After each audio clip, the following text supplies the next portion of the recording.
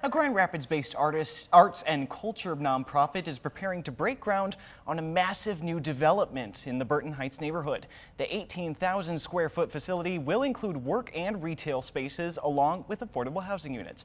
13 on Your Side's Marcus Key spoke to leaders behind the project. He joins us now. Marcus.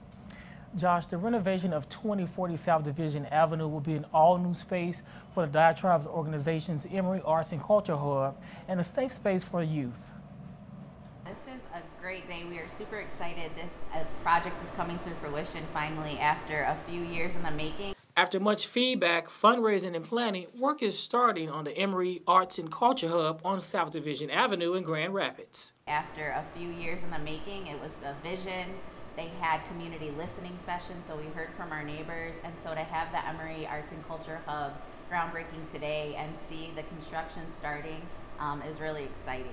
We've been waiting for this for a while and working diligently to raise funds. This is what the building will look like when it's done. It will house the Diatribe's headquarters along with workspace for artists, retail and workspaces for the community, and 8 affordable housing units. Culture and strategy champion Javier Cervantes says with help from the community, they have reached more than half of their $9 million fundraising goal. We have raised $6.7 million already, and we need to raise about $2 more million. But obviously, if we raise more than that, we would be more than happy, because the more money that we raise, the more we can bring into the community and bring into this space. Since 2013, the Diatribe has provided local schools, including Grand Rapids Public Schools, with poetry programs, starting out with just a few, now serving more than 30 classrooms a year. Organizers say the new building will provide a safe space for young people to learn and excel. Seeing the students inspired and seeing the youth want us to come back year after year,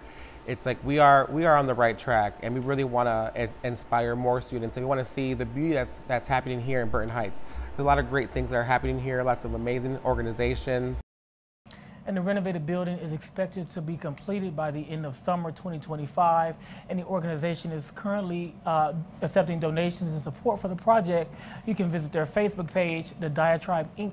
on Facebook. In the newsroom, Marcus Key, 13 on Your Side.